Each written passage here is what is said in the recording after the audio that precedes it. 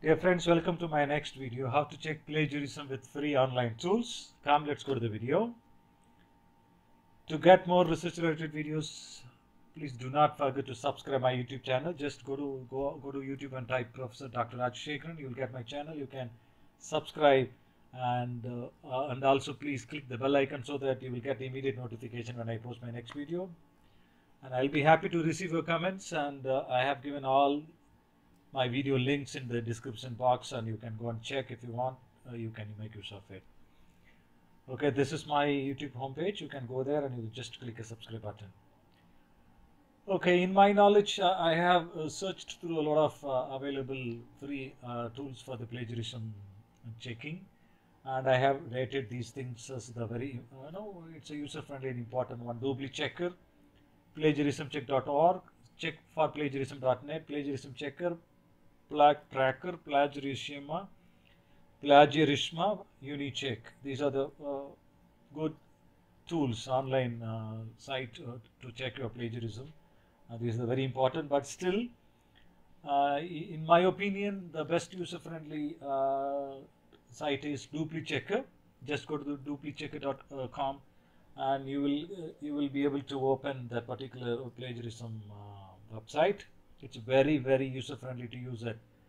And before you feed your text, first you have to know these things clearly. First one, know that this online tool will accept only 10,000 words per checking, and you can perform any number of checking within 10,000 words per limit. Means you can do a multiple checking, but every checking you have to use within 10,000 words only.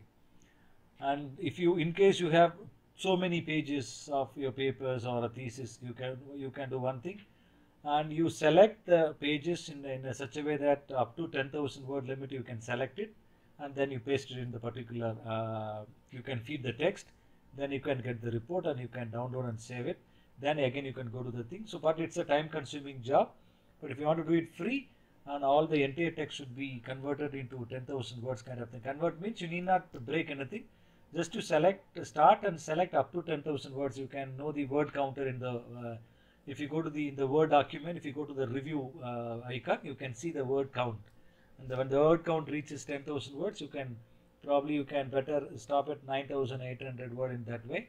Then you copy it and paste it in the, you feed it into the software, and it will give you the plagiarism report.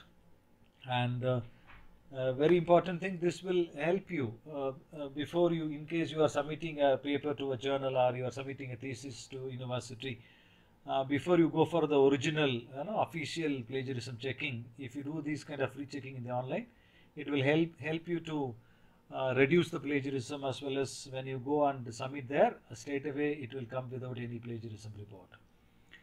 And after feeding your text, you have to download the report to check if you have missed anything to cite, because sometimes plagiarism may come when you forgot to cite certain things also. So you can understand if you have missed anything, you can cite it. And the next important thing, if possible, and certain plagiarist material, in case you have forgotten, you have given as it is, but you have not given any citation, that time make sure that you are paraphrasing that plagiarist content, then you are giving a proper citation. And if you can't do anything, just you have to remove that.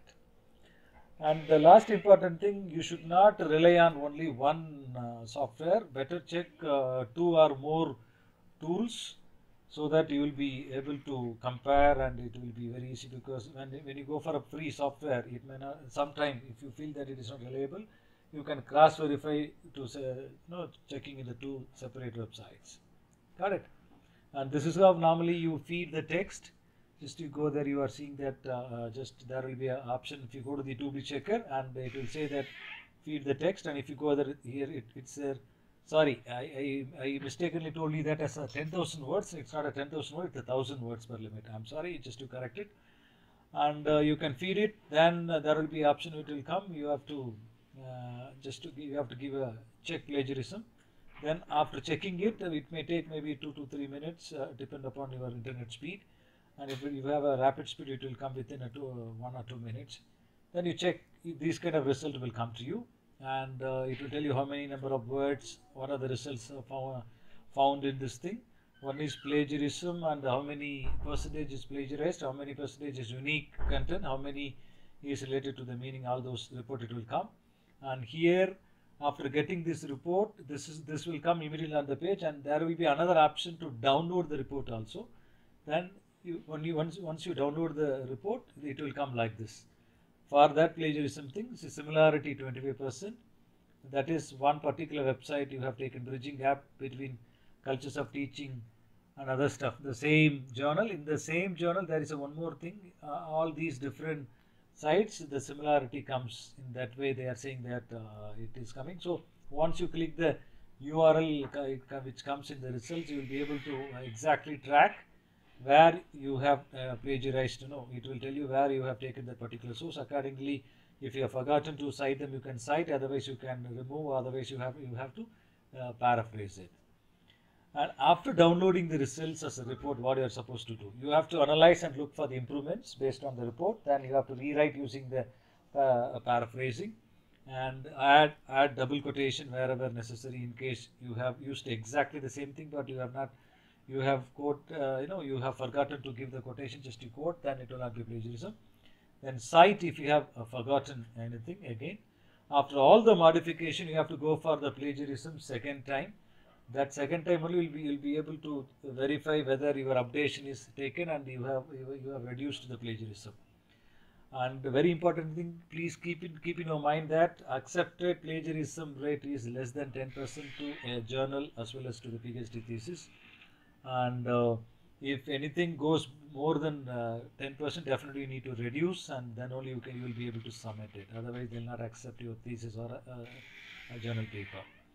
And the one more important thing, there are some additional services available in the plagiarism software.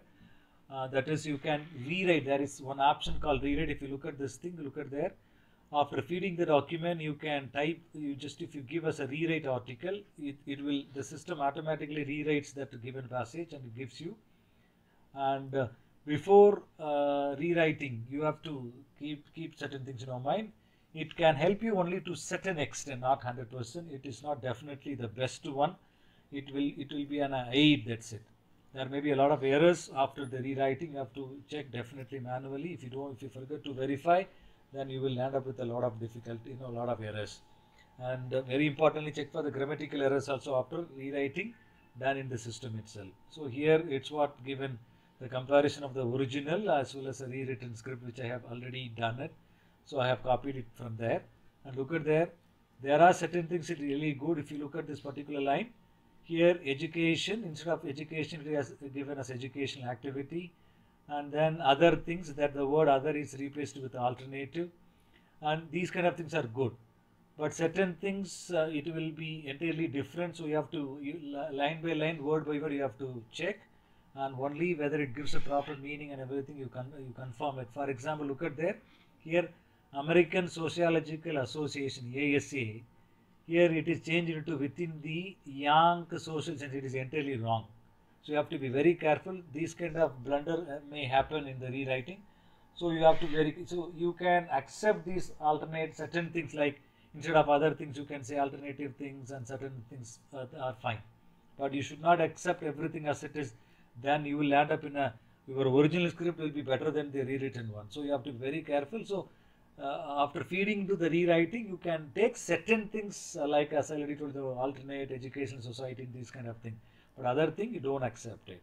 And if you use this will be a very handy tool to certain extent. It will be really useful to you. This is the reference I have taken for this particular all the plagiarist tools. Thank you. I'll meet you in the next video, and till then, bye bye.